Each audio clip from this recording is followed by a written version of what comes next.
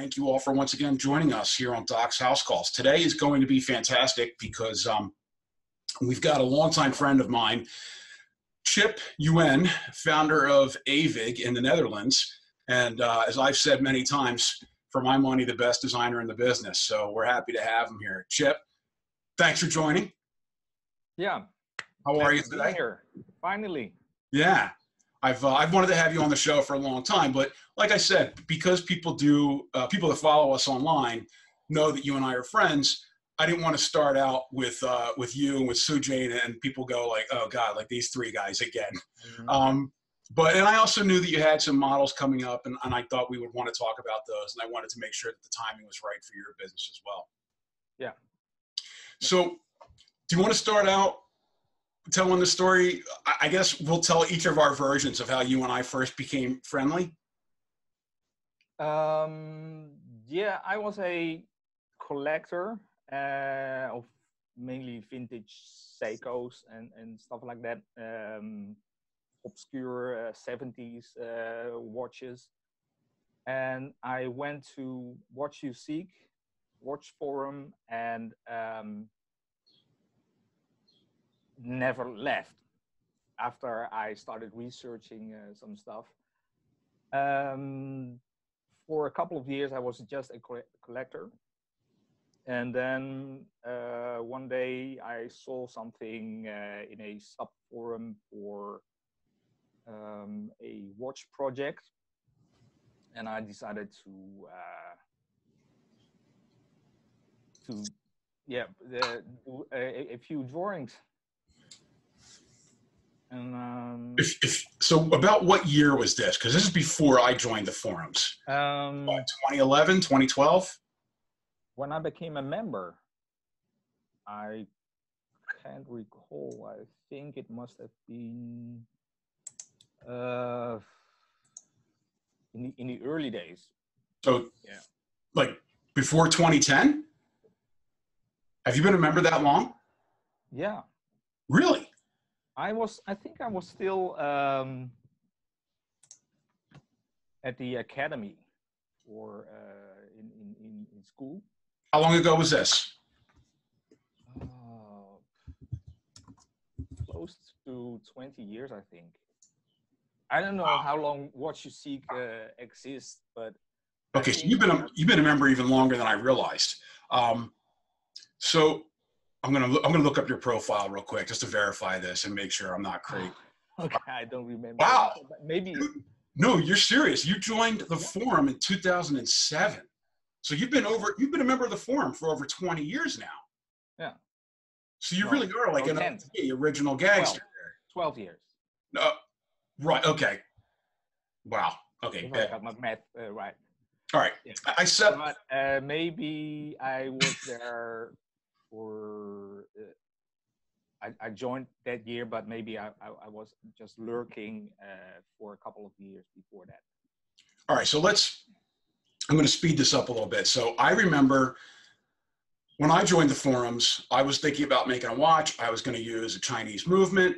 I ended up spending some time in the Chinese mechanical watches sub-forum, basically as research into Chinese movements. And that's where I stumbled across these series of project watches for the guys in that sub-forum, always being organized by our friend Hong Kong Ed. And routinely, you were the guy who was illustrating all of these projects. So then, by the time I became kind of a regular in the affordable sub forum, I ended up on the committee to steer the project watch that was being done for the affordable watches sub forum. And you were just sort of like our automatic choice because we already had Hong Kong Ed involved. Everybody knew you from your many fantastic illustrations that you did for the Chinese Mech Watch sub-forum. And so you were our kind of default choice. And you, of course, stepped up and agreed to do all that. And all these jobs that you were doing were completely without compensation. I mean, you would get a watch maybe from the project, but that was it, right? Mm-hmm. So this is the part where I think it starts to get funny. So I finished my first watch, and then I was working on the second watch, but I had all these different ideas, and I wasn't really sure which ones went together. And I realized I stink at illustration. Like I have, I think, good design ideas, but I don't know how to get them down and actually draw them. I knew you were great at it. So I came to you and I said, hey, I would like your help doing design. And you were basically like, yeah, screw you, I'm not doing that. I'm getting ready to start my own business. Yeah, it was around the same time, indeed. I did three actually, projects with Ed, but only one got made out of that. And then you came along with the Affordables dive watch. The Flying Dutchman. Yeah, which I did. So I had 4 watch designs plus all the collateral that I created out of that. And which you created not just the designs for the project, but a lot of your designs for those projects that did not get made became the basis for your company Aevig, where a lot of those early illustrations became the Ballor or the Valkyr or the the Corvid. Is that right? Yeah, the Corvid and the Huldra. Those were the 2 first designs that I made for Aevig, and the Ballor, the dual crown, that was one of the Chinese subform watch designs I had in mind, which didn't make it by just 1 vote. You're not bitter about it. No. And then years later, that became my 4th model after the Valkyr, and for the better, because by then I learned a lot more about the industry and capabilities of manufacturers and stuff like that. So yeah. All right, so I'm gonna backtrack a little bit. For anybody watching this who's a native speaker, they may detect that you've got a bit of an accent. So you are raised in the Netherlands, so obviously you speak fluent Dutch, but your parents are from southern China, so they spoke Cantonese around the house. So you actually grew up speaking Cantonese as well. Yeah, I only learned Dutch when I went to kindergarten. So you started out speaking Cantonese, and then you learned Dutch starting from preschool. Yeah, from age of 5. So English is actually your 3rd language. Yes. All right. So anybody that doesn't think you speak very good English should try their hand at Dutch and Cantonese. Well, here in the Netherlands, English is compulsory in high school. And then we also have a couple of years of German and French as well. So you speak German and French as well? Well, we speak German pretty well. French, not so good anymore, but I can make myself understood. Yeah. All right. French, yes.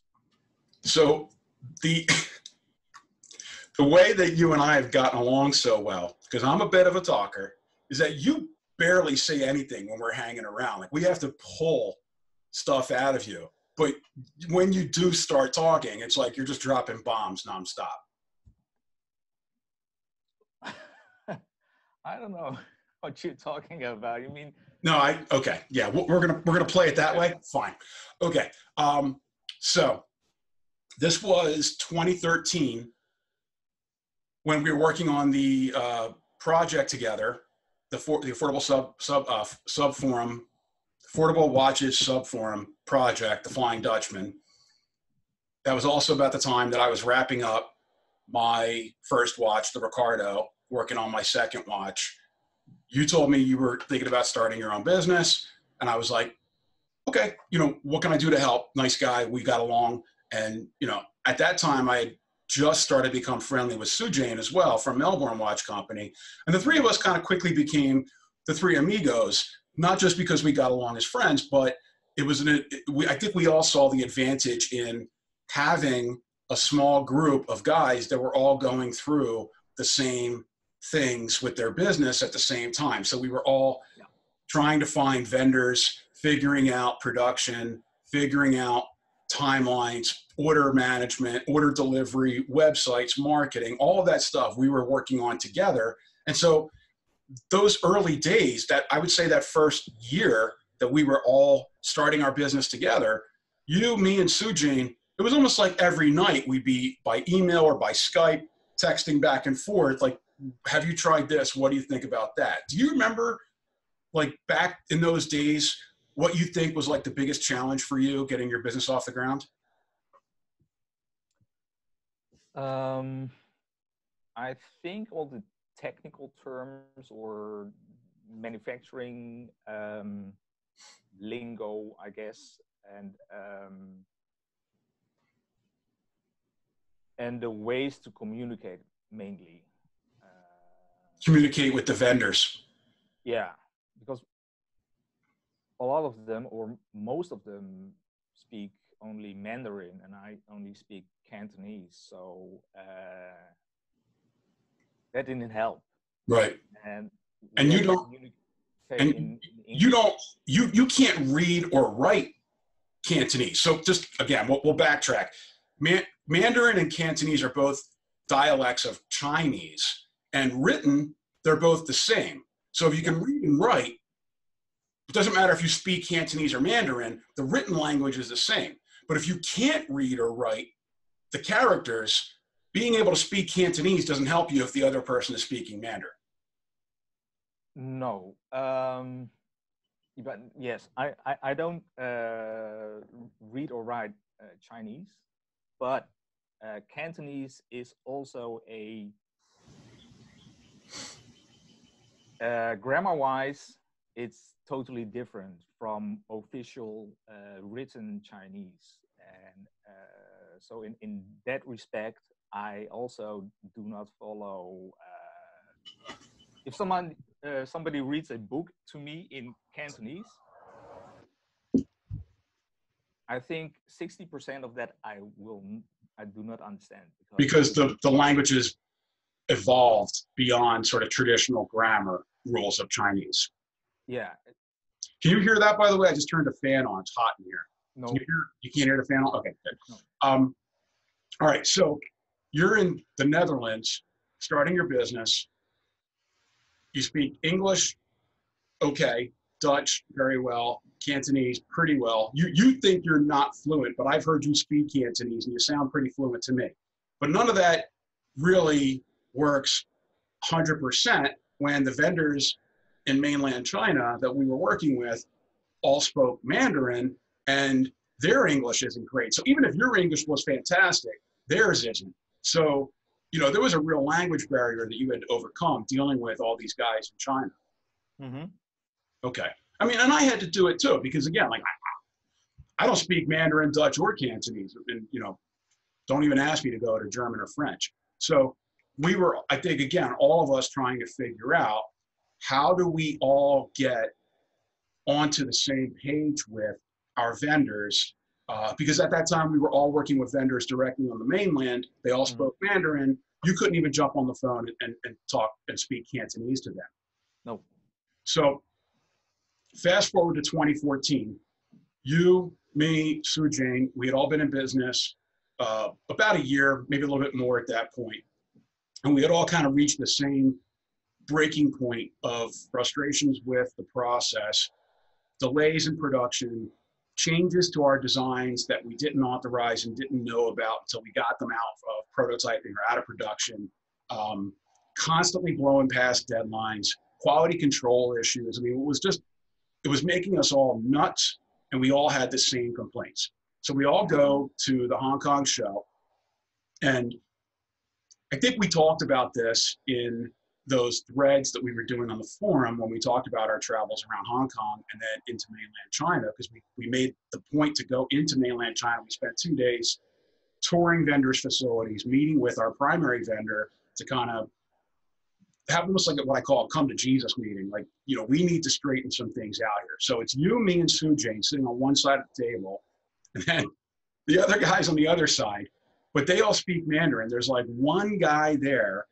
who speaks Cantonese. And then I think there was a young lady there who her English was amazingly good. And I think, did she speak Cantonese as well, or she just spoke really good English? Do you remember? I think she only spoke English. Okay. So the guy we dealt with only spoke Mandarin and some English. The owner of the factory didn't speak any English at all. There was one guy there from engineering that spoke Cantonese and Mandarin. And then we had this young lady who spoke Mandarin and pretty good English. So that was like the party, right? So we're all basically not shouting, but arguing back and forth across the table. And you, me, and Sue Jane are on one side, kind of doing this like in English, and then you're trying to translate it into Cantonese for the guy on the other side, while I'm trying to get the girl who speaks English to translate it into a Mandarin while he's trying to translate the Mandarin. It was like a round robin there.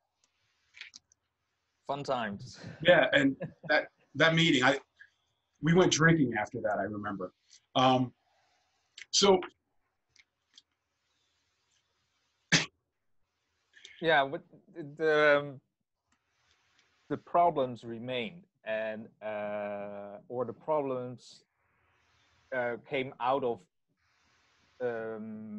language barriers mainly, and yeah, I think a lot of it was language barrier. Yeah, what's that? all of us got fed up by that, and we found at the fair found new vendors and new manufacturers who understood better and had better facilities, and you move on. Right. So I agree with you. I think a lot of it was a language barrier, but also we needed to improve the vendors we were working with and work with better vendors, ones that were better, able to source better components, better quality, those who were able to understand our businesses and desires better. I think the fact that we were working with a salesperson at that factory instead of the factory owner made a difference. And I also just think it was a cultural thing that we needed to learn about Chinese business culture and, you know, their propensity or habit of saying yes to everything. Oh, sure, we can deliver that. We can do it in 60 days. When reality is, you've never done it before, maybe, and you can't do it in 60 days. It'll take at least 120. Yeah. And you better tell me 150 because you're going to blow past 120 anyway. So that was a learning process for us. And I look back now and I wonder, if we had known then what we know now, would we have been a bit less frustrated with those vendors, just simply understanding that the numbers they were giving us were the numbers they thought we wanted to hear, not necessarily the numbers they thought were right. Yeah, for sure. Any manufacturer or supplier will say, yes, we can do that. And they will show you something of a different quality. And then this is not what we discussed. You know, no, but this is, we can do this in what you want. And okay. Yeah. How does that work? So we know now, but you have to look past what they offer, but more look into what they are willing or can do. Yeah. Yeah, in the for real. That became one of my new things. Is every time I said, "Can you do this?" and they said yes, I would say, have you done it before? How many times have you done it before? What were the results? Let me see them. Point to something I can look at as an example of, you've done this, but you've also done it well. You do it all the time. Whenever they started to talk about, well, sure, maybe we could do this, maybe we could do that, I go, I don't want to deal in maybes. Mm-hmm. So let's kind of go over some of what's going on in your business, because there were more than once I felt like my heart was breaking for you, watching some of the things that you were dealing with. I think of all of us, you, me, Sue Jane, but also, you know, kind of our extended network of micro brand owner friends, you just seem to have bad luck, maybe isn't the right word, but you know, you tend to find, it's almost like you're the test dummy for the rest of us. All the problems any of us could have, you're like the first one to have. So I remember you made, I don't know if this is the correct order. You made the Corvid before the Huldra, correct? Simultaneously. Okay, so first off, before you decided to work with the factory that we were working with, you also tried out a couple of different possible vendors. So one of those was Seagull, which you didn't know at the time. You thought you were dealing with the main Seagull factory in China, but they were actually having you deal with Seagull USA, which is like a separate business and run by different people and not necessarily ethical entirely. So we'll get to that. But I want to try to do this in the order of you discovering the problem. So I think the first problem you found was that the quartz Corvid, the hands were, first, I think the loom didn't match on the hands. And then when you got that straightened out, like the hands were too long and like either they were scraping the inside of the crystal and the watch was slowing down, or the movement didn't have enough torque to turn the hands. Is that right? Do I have that right? That's part of the issue. Yeah. Indeed, at first the loom was incorrect, so the handset had to be redone to match the dials, or the other way around. I don't even remember. But they sent you the watches with the wrong loom, right? Yeah. Like they sent them to you with the wrong loom, and then you had to send them back. Mm-hmm. Okay, so that was a problem, and then you find out that the movement didn't have, was it the hands were scraping inside of the crystal because they didn't proof the hands, or was it the torque and the movement, or both?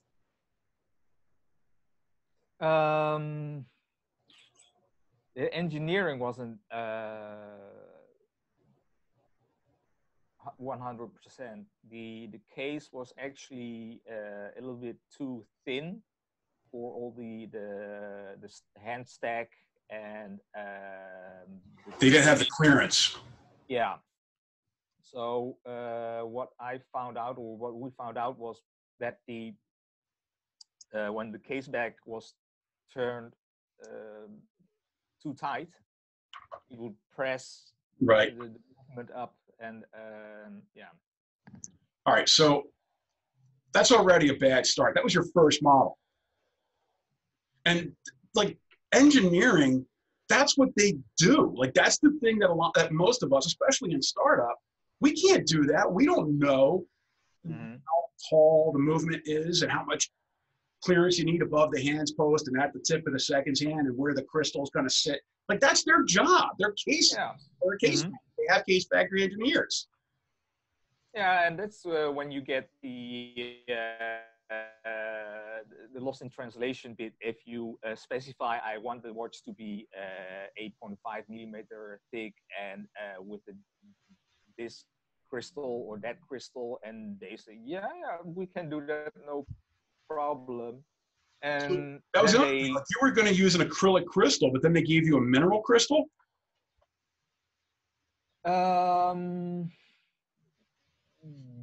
Yes, I first wanted to have a domed acrylic, indeed, for a vintage 5, and that became a single domed mineral.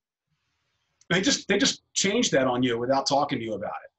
Yeah, and so the flat single dome mineral, of course, is flat on the other side, and so you wanted a double domed acrylic because that's really like the vintage thing, double domed acrylic for good distortion, and it has that sort of softer, warmer feel. They give you a single domed mineral, so it's domed on the top, flat on the side, which is part of the reason why they didn't have the clearance inside the case. The underside of the crystal was flat. All right, so that's a lot of problems to have on one watch. And so this is something I talk about with other microbrand owners and try to get people to understand, is that the way our process works, typically, we come up with a design, we send that to the factory, they figure out what they're going to charge us to make it, and then we figure out how we're going to price that to sell to customers. But then we sort of back off that price to do the pre-order at a discount that attracts customers to buy it so that we can take their money and finance it. But they have to have enough of a discount to justify the wait, because they're going to be waiting. We tell them 2 or 3 months, more like 4 to 6 months, because we didn't know any better at the time. So then when the factory, some of them just change the price in the middle of production. And that just happens sometimes. It's not a good thing when they do it. Thankfully, they don't do that a lot. But I don't see it as much because I'm dealing with American dollars and they price everything in dollars. But if you are outside of America, your costs can change because of currency fluctuations. So you're dealing with that. And then if you have massive problems coming out of production and you have the additional costs of having to send everything back to China to have the hands reloomed or the hands redone or the crystal redone, or if the product isn't the way you spec'd it and sold it, that really causes problems because now the customers are waiting longer. They're canceling pre-orders. They're telling you, never mind, give me back my money. That isn't what I wanted or what I bought. I don't want the mineral crystal. So you basically made no money on that first project. I wouldn't be surprised. Did you lose money on that first project? No, but I made a second batch, and that went well. The second batch went well. Yeah, they changed a bit in the casing and stuff like that. But that first batch was a nightmare. The mineral crystal stayed. What's that? Yeah. The mineral crystal stayed. Mm-hmm. But that first batch was a nightmare. And that was your first shot out of the gate. So again, like Sujay and I are looking at this like, oh my God, like how do we fix this? Yeah, and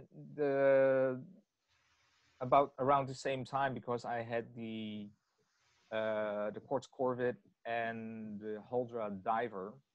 So that had its own problems. Yeah, and that one had bezel problems. Remember. So you made this, so at the same time you're making the quartz corvid field watch, you're making the diver called the Huldra, which I think everybody agrees is a gorgeous design. It's a turtle-shaped case, very, perfect size. You just really, the corvid on its own showed what a good designer you were.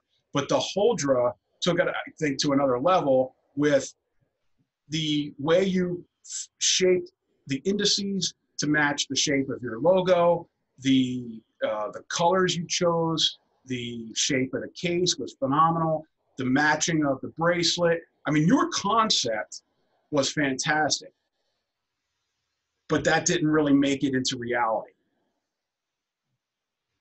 Yeah, because the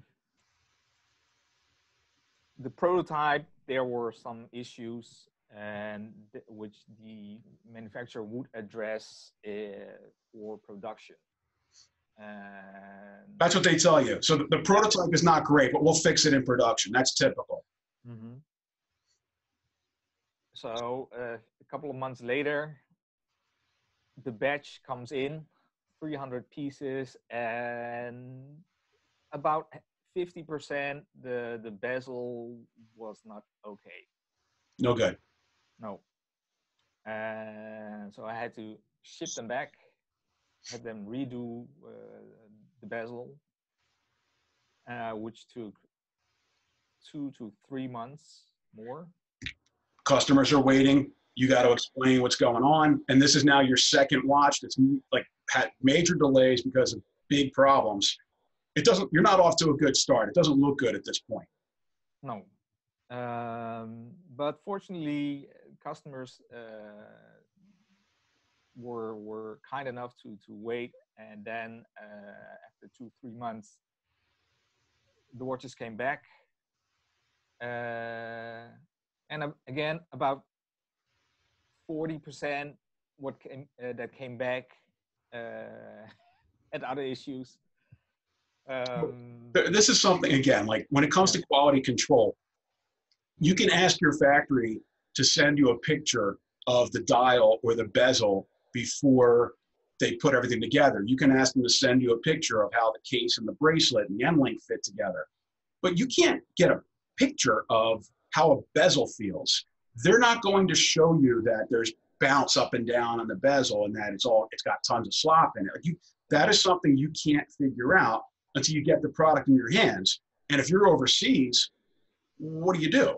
So, like I know I was talking with Kyle from Stratton.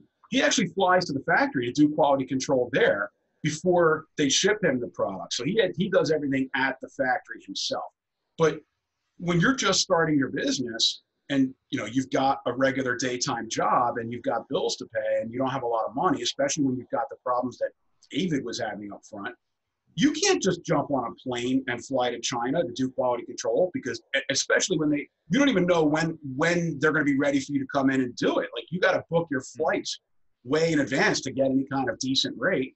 So you're not just going to jump on a plane on a whim and fly to China to do quality control. No. At first, you just trust your vendor, your manufacturer, and after seeing the prototyping, you think, okay, we can work with this, but this and that needs to be changed, and you either wait 3 to 4 months for a new prototype, or you just trust them that they will fix it in production. And every time there's a problem and they say, well, fix it in production, then the next time there's a problem, you go, all right, well, the last time they fixed it in production. Or if they didn't, you think, all right, they're not going to do this. They're not going to make the same mistake again. And then they do, or they fixed it the first time, but the second product or model, they don't fix it. And it's like, why are we not communicating? So that's part of why we went to China to see them, not just to see them, but also to show them we're here looking for other vendors. If you guys can't fix these problems, we'll switch, which, we ended up switching, all of us. We went with different vendors. I remember that problem you had with the Holger's bezel.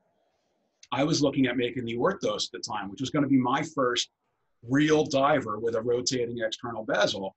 And because of the problems you were having, I was really on top of them in the prototyping stage with the Orthos. And I said, send me the prototypes, but make sure that bezel action is, nice and tight and smooth, doesn't have the slop or the up and down bounce that the Holger had.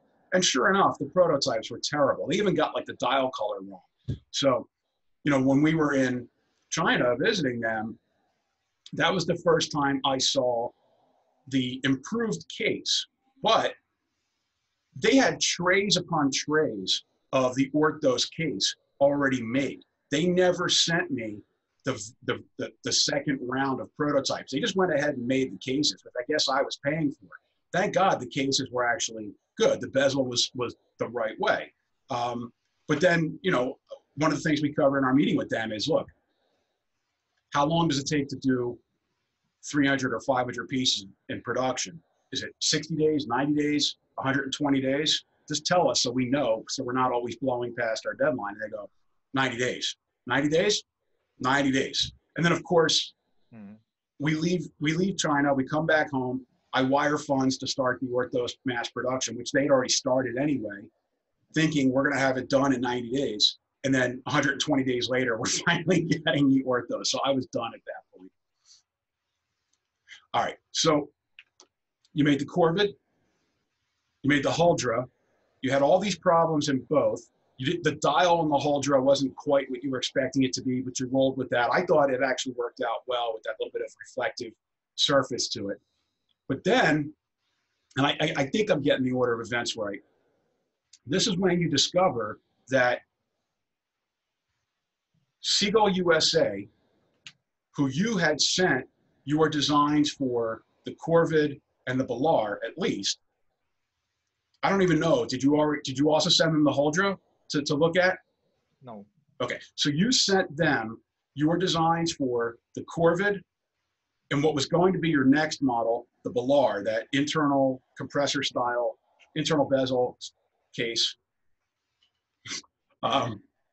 Yeah, when we started, my dog was walking around in the background. So then we find out, because you decided, so they had sent you pictures, not even an actual prototype. They had sent you pictures of the prototype they had made for the Bilar, and it was terrible. So by that point, you said, okay, no thanks, but no thanks. We're not going to work together. I'm going to work with this other factory, the ones we were working with. They turn around, they take your design, and they put it into production with the Seagull logo on it, and they sold it like in the Philippines or Indonesia. It was like a regional market model that they made. But this was not Seagull, the main mothership in China. This was Seagull USA, making the product from China, coordinated out of America, selling it in, again, was it Indonesia or Philippines, somewhere in the South Pacific? Indonesia, I think. Yeah. So then somebody finds this, puts it up online, and this is the first time you're finding out that these guys basically stole your design right out from under you. It was like corporate espionage. They made this model, your original design. They produced it before you even got a chance to produce it, and they completely butchered it again. Like it was actually, it looked like they did an okay job making it, but they totally didn't understand what the design was supposed to be. Yeah.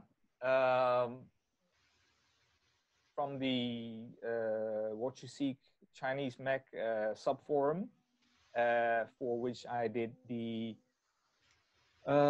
Seagull ST5. Which was a beautiful project. And through them, I got connected with the Seagull USA guy. I believe they once did a special edition as well for the watch forum. So he was kind of a known guy on the forums. This wasn't the guy in Hong Kong that you and I met when we were hanging out with Hong Kong Ed, his friend from Hong Kong Seagull. This is a different arm of Seagull. Yeah. From what I understood later at the Hong Kong fair, when I confronted Seagull China with two of my designs that they ripped off. That the American liaison that they had was a renegade ex employee from Seagull China. So he was basically he'd gone rogue. He was like a buccaneer off the reservation, but he was still making watches with the Seagull logo, and they knew it, and they didn't do anything about it. Like they didn't even protect their own trademark, right? Yeah. According to them, they told us, but they told you because they were speaking in what were they speaking? Cantonese? You were talking to them. They must have been speaking Cantonese, but I remember Hong Kong Ed was there. I don't know. Does he speak Mandarin?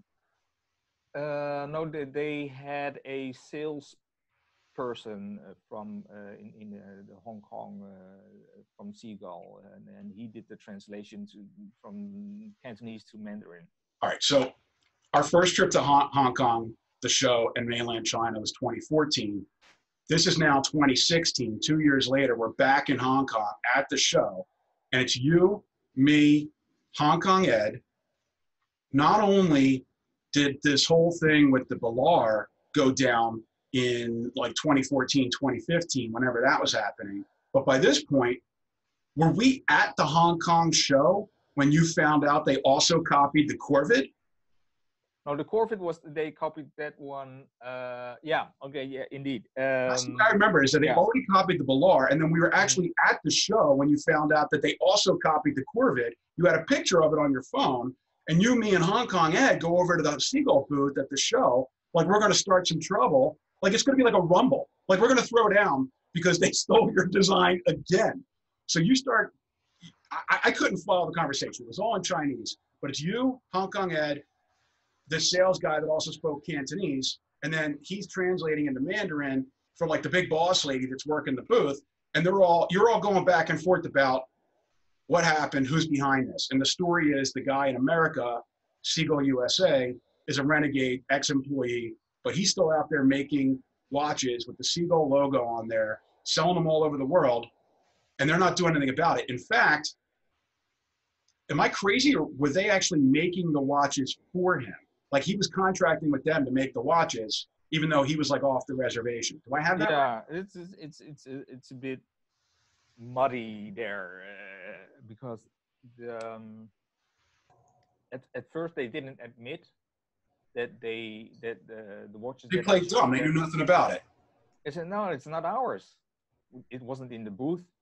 But here's a picture with it, and it's Seagull logo. So, I've never seen that. They don't have it in their booth. They don't have it on their website. So no. Plausible deniability here says we don't know anything about it. Somebody's making a watch with our logo on it. Because it's certainly, if you understand the Seagull home mothership product line, it's mostly watches they make for the domestic Chinese market, and they're mostly dress watches, kind of fancy, a lot of like complicated stuff. They weren't making anything like the Corvette or the Ballard. That doesn't fit into their repertoire. No, but they. Who was that? Who was that? My wife here walked in. They have the domestic, and they have export lines, and then they also have their overseas, the US stuff. But they have this OEM operation where you can basically hire them to build a watch for you, which is why you originally started talking to them, and they pushed you towards the guy in America. Yeah. We never really got a satisfactory answer out of them. We just had to take their word on it, right? Yeah, well, at that time, back when I tried to start a business and hanging around What You Seek and seeing all the Seagull stuff and other Chinese Beijing watches and which were nice watches. They were well-made, good quality watches. Mm-hmm. Those project watches came out really well. Yeah. So I thought, well, if they can do this or they could do that, I never had them in my hands, but trusting the judgment of other members who had handled Seagull watches and so on. So I gave it a try, but it didn't turn out well enough. No, the pictures looked horrible. And again, so they absolutely butchered the Ballard, not just the quality, but they didn't understand that the bezel had 2 rows of numbers on it. One was like a 12-hour, like a poor man's GMT, and then the other one was like a diver bezel, like a 60-minute timer. They actually put one set of those numbers onto the dial, but I think it was a countdown timer, so the numbers were backwards on the dial, right? Like they messed up the functionality. I think they put the 12-hour scale on the bezel, but they put the countdown timer on the dial, but that doesn't work because the numbers are out of order. Do I have that right? Yeah, something like that. You totally didn't get what you were doing with the design. No. So that was the original prototype that they butchered, and then they sort of changed the design a little bit. This is going back to the Ballard, 2014, 2015. They sold it in Indonesia, and then 2016 we're in Hong Kong, and you find out that they made the Corvette, but they changed that design a little bit too. Not much, but it was obviously the Corvette. So they first ripped you off and stole the Ballard and made it before you even had a chance to make it. Now they're making the Corvette after you had gone through all the trouble on the Corvette with your first model. I mean, these guys are really taking advantage of the information you had given them in good faith to be your manufacturing partner potentially.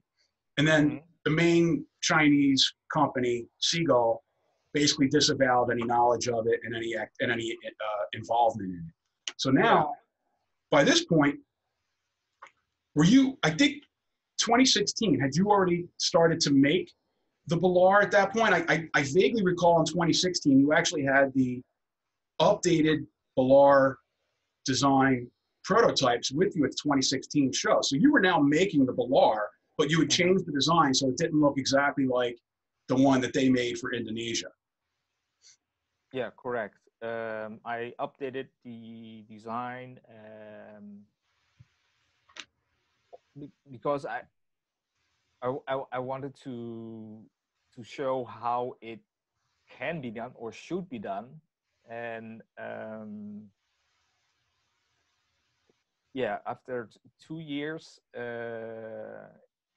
in the watch industry, and also found another Better vendor. So things were going the right direction, but then come across what Seagull does to you, and then So mind-boggling. let's bring this current.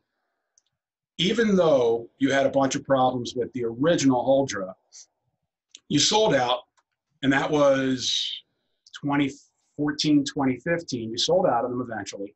And it took you longer than it should have, not because there wasn't enough demand, but because you were making sure that every piece you shipped was up to your standards, and you had to send them back and forth a few times to get things fixed. So you finally got done with all that. You sold out, and there's been all these people saying, when are you going to make more Huldras? I want a Huldra. I can't find a Huldra. And as soon as one hits the market, they sell like instantly. I had one. You and I actually, I think, traded. I got a Huldra. You got a Ricardo. And I held on to it for like a year, loved it, eventually said, I'm not wearing it enough. I'm going to sell it on. Instantly gone, full price. So now it's, I guess wow. So you're now bringing back the Huldra now, 2019. It's been almost 3 or 4 years since there's been a Huldra in the world, a new Huldra. So tell us about that. How long has this been in development, and what have you been doing with it that it's taken this long to get to it? Do you want to talk about that?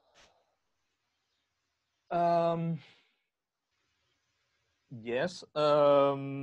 Between or after the Huldra, I went to make the Valkyr and the Balor, and so put the older models to rest for a while, and started looking for better vendors, and that's when the Corvette came, the automatic Corvette, Corvette, which I love, by the way. I mean, I remember you showed me that in 2016. We were hanging out. You showed me the Balar prototypes and the Corvette prototype, and I was like, this is awesome. Keep going. For the Huldra, this time I wanted it to be the best I can get. And after talking with my manufacturer and him showing me all kinds of stuff that they made or can do, and new materials that they have, it took me a while to combine all the stuff that I would like for the Huldra to have or to use to be a better product. So that's why it took a couple of years, because I wasn't sure where to look for, because there's always doubt in the back of my mind, or with you as well, I think. The grass may be greener at the other factory.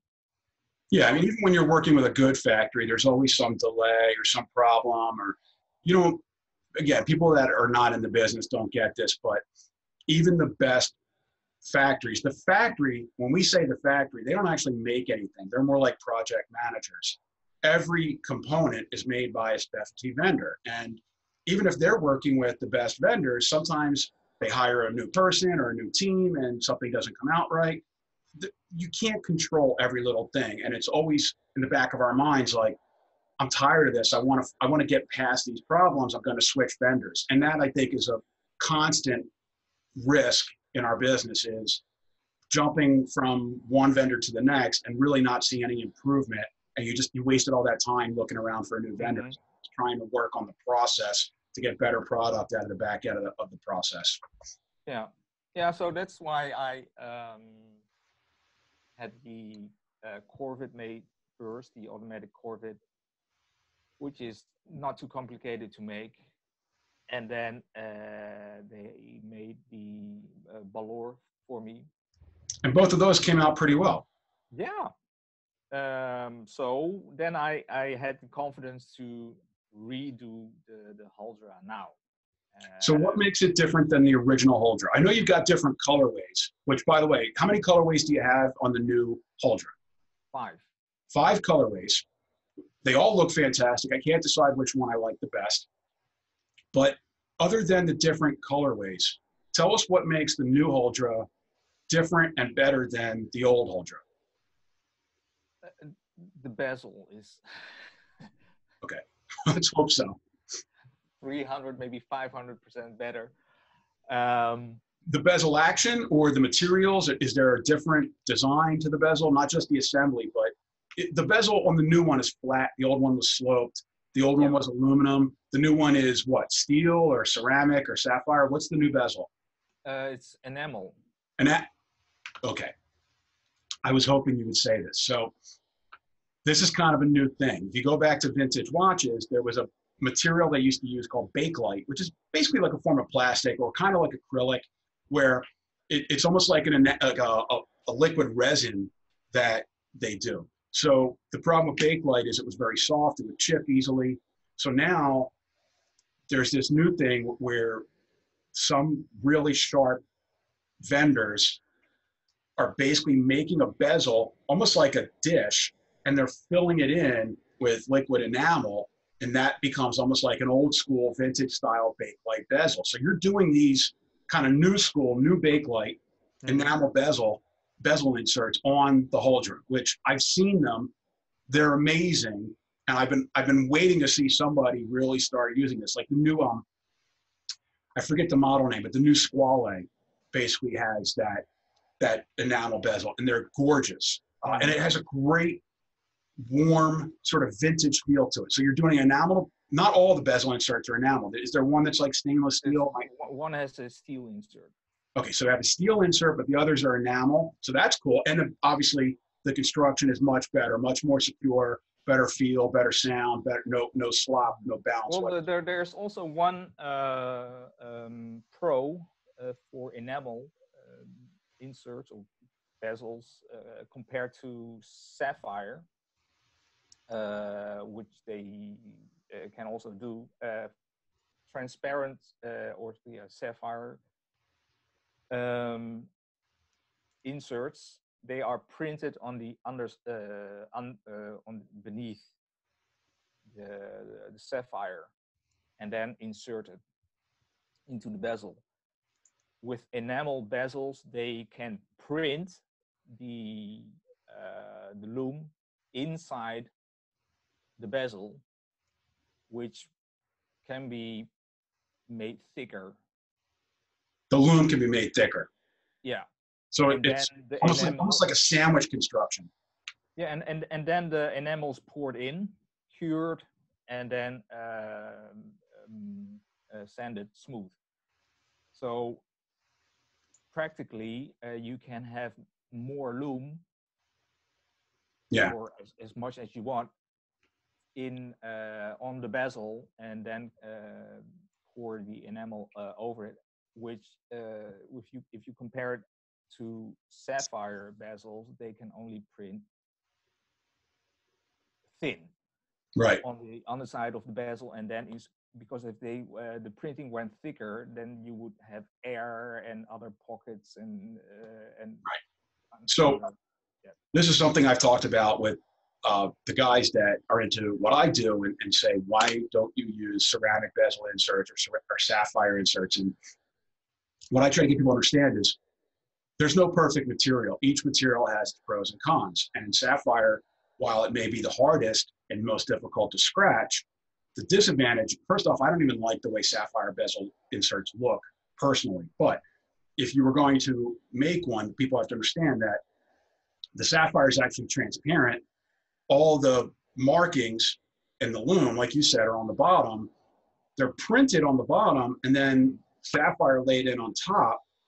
You can't, like you're saying, you can't make that loom application too thick because even, you know, microns matter in watchmaking. If you have a thicker application, then you get air underneath. And even with a thin application, if you get any salt water or chlorine water that gets underneath that bezel insert, then you get what's called delamination, which is the water and the salt or the chemicals of the pool water start to basically rot away at the markings under the bezel. And that isn't something you can easily fix. Like an aluminum or a metal or even a ceramic bezel insert, you can take the whole thing out and just replace it. With sapphire inserts, there's nothing to take out. The entire bezel assembly has to be replaced, not just the part with the markings on it, but the actual steel underlying ring that has all the click mechanism. That whole part needs to come off the case and a new one brought back down on it. So it's a very much more complicated job to replace that. Whereas with enamel, they can basically lay in a little bit of the enamel like resin, let it cure and dry, then put the loom on it and all the markings. They can do it really thick and bright.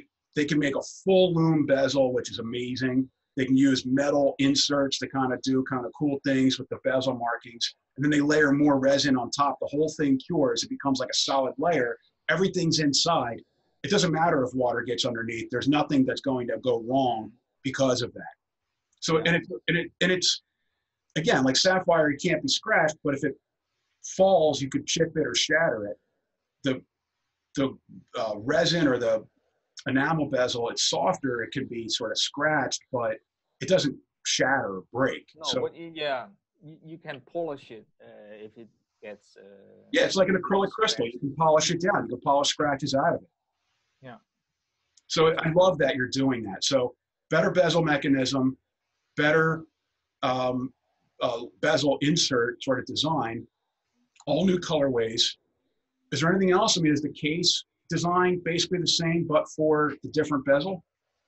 The case is also a little bit changed to adapt to the flatter or the flat bezel. Bezel is a little bit thicker, flat, and the case is has a less dramatic curve to it. Otherwise, the contrast between the flat bezel and the case would be too dramatic. So, all right, so still looks a little like the old Huldra, but for those of us that do case design, we understand it's a completely different case. Yeah. Every line had to be redrawn, had to be re-engineered inside. Movement is what? Miyota, STP? What are you putting in there? Miyota 9015. Okay. And you originally, all your models were no date only, but now you're offering date or no date as an option. Yeah, because the first 300 Huldras, none of them had a date, but I had customers or wannabe customers.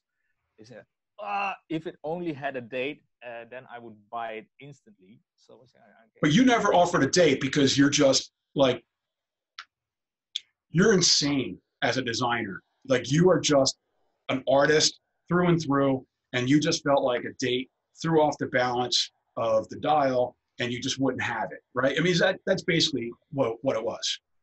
Yeah. So for this, I drew a date window at 6, and then trapezium size or shape, but the font had to be changed to fit the aperture. So are you reprinting the date wheels? Yeah. And what about the no dates? Do they have the ghost date change position on the crown, or do they not have it? That one I will be using the 90S5. So it'll be a 9015 in the with date version, obviously because it has the date change, and then the no date has the 90S5, which is a true no date version of the 9015. Yes. So there won't be any ghost date change position, phantom date change position on the crown, which That's like the new thing that annoys watch geeks is the fan. Yeah, but the 90S5 actually is an open heart Yeah, movement, but you won't see that. But it does not have a date, so that's it. And it's exactly the same height and stack height for the handset as the 9015. right. Because we also have the 9039. 9039, and that has a different. Yeah. We're deep in the weeds here, but I'll make this quicker. The 9015 is the standard movement, has a date window, has a date change position on the crown. If you want the no date, they came out with this model years ago, the 90S5, which is an open heart version, and also no date. But for years, it was a lot more expensive than the 9015, and they didn't make as many. They didn't make them all the time, so they were harder to get. Then, like last year or the year before, Miyota came out with a different version, the 93.9, which is basically a no-date version of the 9015, doesn't have the open heart, and was actually less expensive than the 90S5, but they screwed us all over by making the hands post height different. So you actually have to make the hands are like this, but there's like a little part underneath that's like a sleeve that goes over the hands post. You have to make the hands different, and it becomes a nightmare in assembly if you try to make a model with date 9015, no date 93.9. So now what's happening is more of us are starting to use the 90S5 because the prices have come down. But for years, like, we just didn't have a choice. If you wanted to use the 9015, there wasn't a 9039, and the 90S5 was like prohibitively expensive. But we're better. The industry is kind of caught up to what micro brands need in terms of these movements. Mm-hmm. So we're using the 90S5 with no dates. All right. I probably will use the 9039 at some point because you can make Thinner. awards thinner. Right. So we're doing the NTH subs again, and we're using all three. So if there's a model that comes with or without a date, we're using the 9015 or the 90S5. If it's a model that is strictly no date only, we're using the 9039. And it doesn't need an explanation, but there is an explanation why we're bothering to get all three instead of just sticking with the 90S5. So where are you with the Holger right now? Is it ready for delivery, in production, you're in pre-order? Where are you? It's in pre-order, but the production go-ahead has been given. So hopefully it will all be ready for release by the end of November, and maybe if I'm lucky, early November. All right, so I'm on your website here. I'm just trying to, you got everything in euros. Restore pages? No. So it's,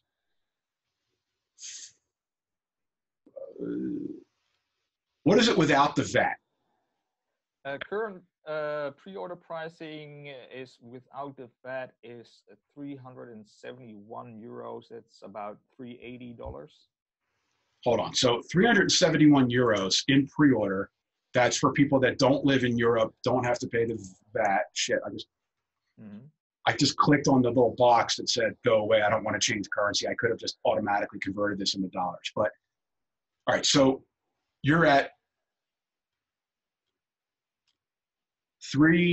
how much? 371 euro? Mm-hmm. All right, so I'm just doing the calculation here online. That's $416 US, which for a watch with these specs, I mean, it's Miyota movement, fantastic design. It's got, what, is it 200 or 300 meter water resistance? 200. 200. Gorgeous design, well made. You improved the bracelet. I know, you know, the bracelet on the first model was fine, but, you know, the finishing wasn't perfect. I know it's going to be a fantastic watch and the final price is going to be $449, including the VAT.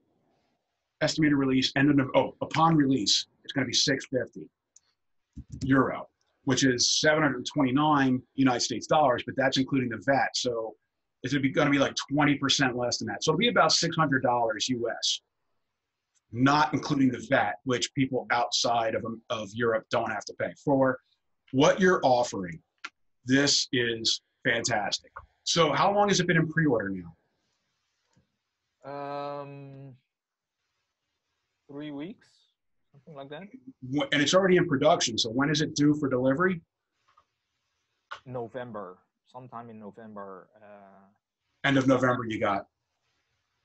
Okay, so right now we're having this conversation. It's middle of July. By the time this gets up on the web, it'll be probably closer to late July.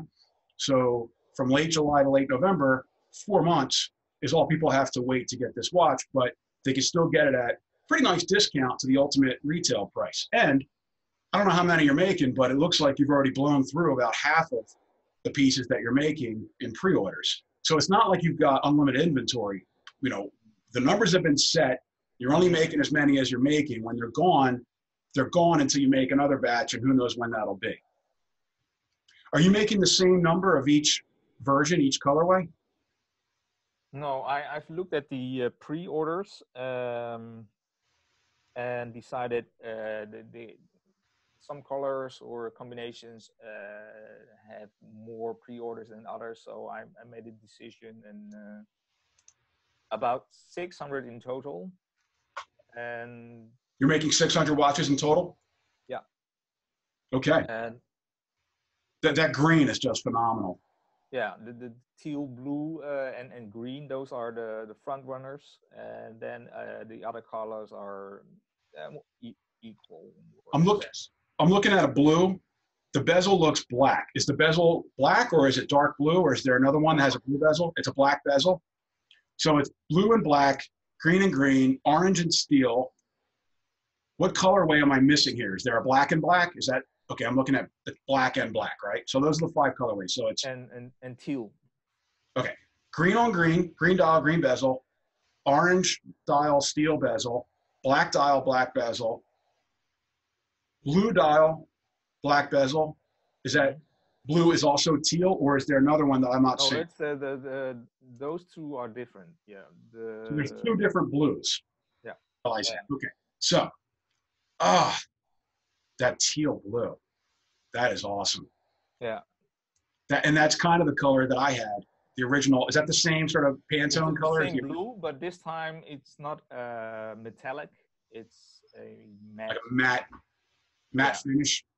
I kind of like the metallic finish. It was like a metal flake, like from the 70s, paint jobs on Vans. Yeah, okay. Yeah, but that wouldn't work with the enamel. No, I get what you're doing there. But it's just, I loved it then.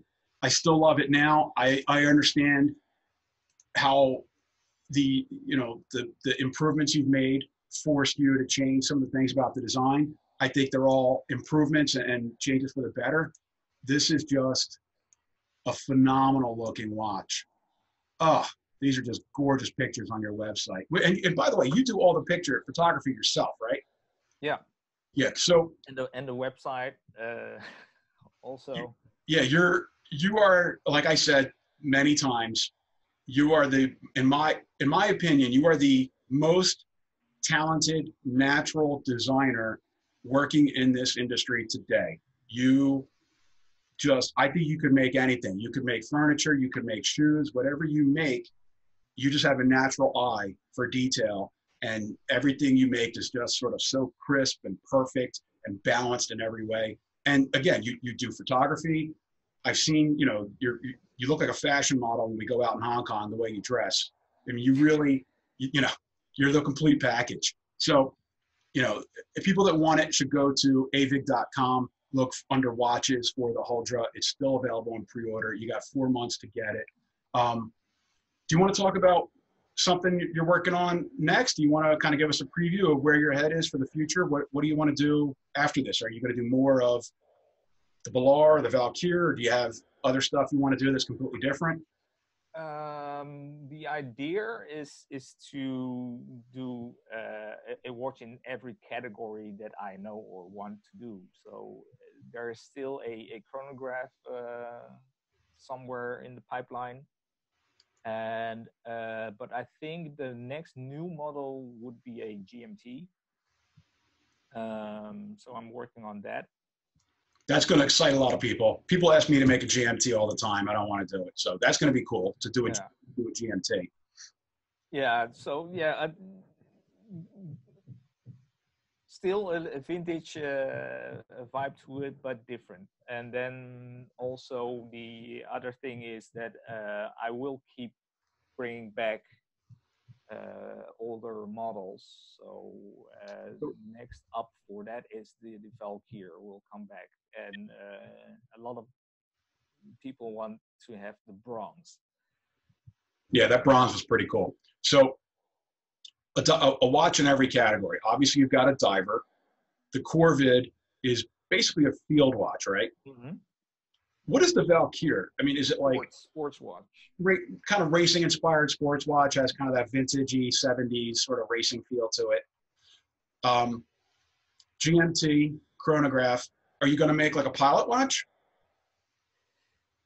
I had designs for that, but I don't know. It's pilot chronographs. Pilot chronograph, maybe. Yeah, but okay. All right. Well, I don't want to put you on the spot too much.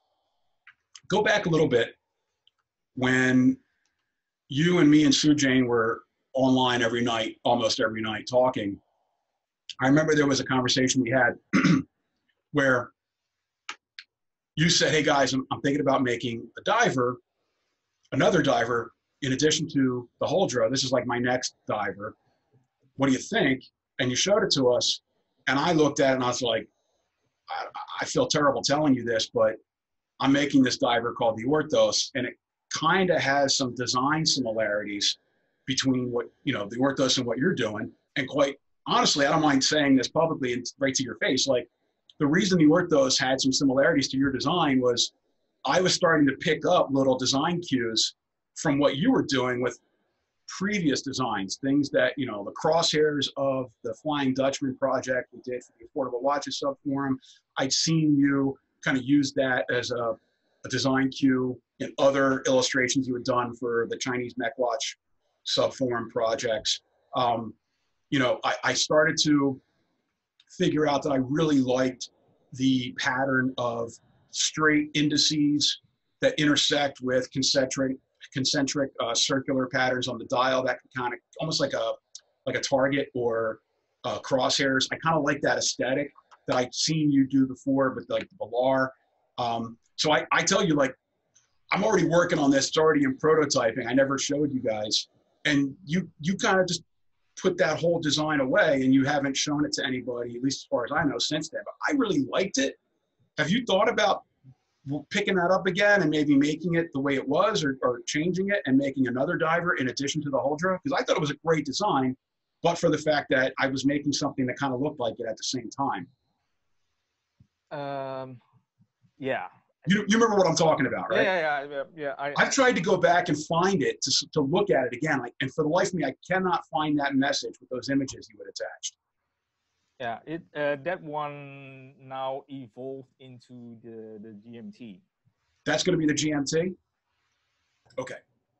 So for people that like GMTs and love your design sensibilities, which everybody should, this is going to be amazing, because I always thought that was a great design. I thought that, but for the fact that we would have been making something very similar at the same time, it was a design that deserved life. To make that as a GMT, and I know you're not going to make it exactly the way it was. You're going to change it, but hopefully at least I'll recognize some of the things, some of the design cues. That's going to be amazing. Yeah. The one thing I also had in mind was very much like your bracelet on the Devil Ray. And I showed that to my manufacturer, and he said, no, that can't be done, because the middle link is... the links are angled. Yeah. How can that not be done? Because I have a drawing here, and you put pins there, and it's all straight, and so it looks angled, but it still works. Yeah. Can't be done. Okay, so I let that... to be honest, we weren't sure. When we were working on it, we weren't sure it could be done either. But it helps to have somebody on my design team, my guy Rusty, who has the ability to do 3D modeling. And so he could actually position the pivot pin inside the link where we needed it and make sure that he could model it all in real time and move the parts and make sure that they all moved independently. It wasn't, the Devil Ray bracelet came out well overall, but because of the design and how complicated it is, it has kind of a higher defect rate. And defects with bracelets are almost unheard of. The bracelet either works or it doesn't. It either, you know, what's a defect with a bracelet? It falls apart. Well, we actually had a couple links on a few people's bracelets where the link actually just completely blows, you know, explodes. Not literally, you know, explosive, but because of the construction and the location of that pin and how it all comes together, so, you know, the pins are basically friction fit. So, it, you know, almost like because of the angle in it, and if you bend it by wrangling it, and then it will wedge. The pin isn't bent, the pin is straight, but I don't know exactly why it's happening, but I think what it is that the location of the pin is moved inward from this, you know, like most links, they come together like this, they pivot right there, and the pin is like right here, and ours is kind of down here because, you know, this surface here is angled, is sloped. Yeah. So the pin has to be farther down, and I guess that maybe puts stress on the joint. And it hasn't happened a lot. We had a handful of people report, oh, you know, my bracelet kind of fell apart, and we just replaced the link. But, you know, it wasn't an easy thing to do, and I can understand if a vendor goes, we're not even touching that. Yeah. So yeah, it was. I was surprised then to see it. It can be done. It kind of it right here. It's my idea was very similar, and after all the ideas I've stolen from you, I mean flat out stolen. Not designs, but like different things that I saw you do, and I go, oh, I really like that. I'm going to do something like that. It warms my heart to know that you're finally coming back and stealing an idea from me. Yeah, we'll work on that. Yeah. It's all good, all fair in love and war. All right, so for the future, you're planning a GMT. You're still looking at a chrono, but that's kind of sometime in the future. We're not sure when. And then maybe a pilot watch / chrono. Yeah, maybe, but also another, not exactly a dress watch because I have that, but another sporty thin watch would. That's not the Valkyr. Something else besides the Valkyr. Yeah. Okay, so more dressy sports watch, but then using the 9039. Okay. Yeah. Well, we didn't get to. We kind of did your origin story. You've been on the forum since 2007, and you know, was there something from your childhood? You know, grandfather pocket watch. You know, do you want to do that real quick? What got you into watches? Are we just always into? I think I always had a watch since I was 8 years old, I think. And then between 12 and 16, broke a couple, and then maybe didn't wear a watch for a year, and that. And how I actually got into collecting watches is when I was 16, I think. I was on vacation in Hong Kong, meeting my family there. But in the plane, I met a girl, and she collected Swatch, the plastic Swatch. Yeah, from the 80s. Yeah. This wasn't, we were 16, it was the 80s. Yeah, and those were cool. So in Hong Kong, I bought one, and then back in the Netherlands, I started collecting some Swatches. And then from there, that led to vintage Seikos and Yeah, but yeah, then the Swatch watches would break, and then I didn't wear a watch for a long time, and then when I got to find a What You Seek was because I bought a vintage Zodiac at a flea market, and I didn't know anything about it. I only knew it looked cool. It had that mystery dial, and You found a vintage mystery dial at a flea market? yeah, for I think in dollars now, for I think it was I paid $40. That's amazing. I mean, that's really like a barn find. That's like finding some old, you know, fabulous car in somebody's barn. Finding a vintage Zodiac mystery dial at a flea market. That's phenomenal. Yeah. So and then I went researching that on What You Seek, and Next thing you know, you're making watches. and then I saw, whoa, there are tons of other vintage stuff out there, and then I went on a shopping spree on eBay and collected a lot of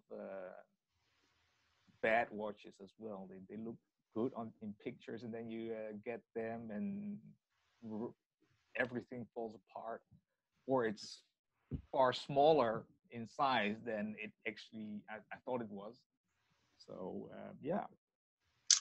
All right. So I don't think I'm going to Hong Kong this year. We usually go every even numbered years. We went 2014, 2016, 2018, 2019. I'm not going. Are you going to Hong Kong this year? Maybe. Still have to find an additional strap for the Huldra. I think I want to have a rubber strap to go with it. Well, let's talk about that offline because I have a good vendor for that. Okay, cool. And I have to, I need to speak to my vendor or manufacturer about the GMT stuff that I want to make. So yeah. You're thinking about a Swiss movement probably with the GMT? Yeah. And I mean, how close are you to working on the chrono? Have you started looking at movements for the chrono? Are you thinking mecha quartz or automatic, or please don't say Chinese mechanical? No. Well, there is Seiko, the VK quartz mecha quartz series, and their NE88. The automatic chronograph. So you're going to do like what some guys do, where they basically make one case that fits both, and they offer it as either a mechanical automatic with the Seiko NE88 or mecha quartz with the Seiko VK whatever. Yeah, something like that. Yeah, but I think I need to get myself a NE88 powered watch first to see how it operates, and have my watchmaker look at it, and then decide, because it's quite pricey, and yeah. Well, but I mean, what other choices do we have at this point? Because well, you could go Swiss, but then it will become even more expensive. It becomes even more expensive, and you know, what are your choices? You have two different calibers from ETA. You got the Valjoux or the whatever the number is from ETA, and are they even selling them anymore? Or do you get it from Solita, and what's the quality going to be? Or do you go with like a Turno or Soprod? I don't even know if Soprod has a chrono, but it starts to get really expensive, and then you get into reliability issues. And there are certain things with those older Swiss movements, like the Valjoux, they have like little quirks to them. Like the crown is kind of wonky sometimes, and the reset doesn't always work right. And, you know, like you get a higher number of customer complaints or support requests. So you got to be careful doing a chronograph. And I totally get, like, you want to get one, make sure the movement works, you know, road test it. You road test somebody else's model first before you commit to it. Yeah. All right. So this has been a long time overdue. Thank you for joining us. I want to urge everyone watching to get to Aevig.com. Check out the watches from Chip. I'll say it again, best designer in the game, phenomenal watches. Everybody that I see talking about the Huldra online is excited that it's finally back and better than before. But I mean, you still have stock on some of the other models. You still have the Valar, you still have the Corvid and the Valkyr, and you still got the Thor. I mean, we didn't even talk about the Thor. That thing is amazing. The linen dial. We didn't even get to that. We can't get to it.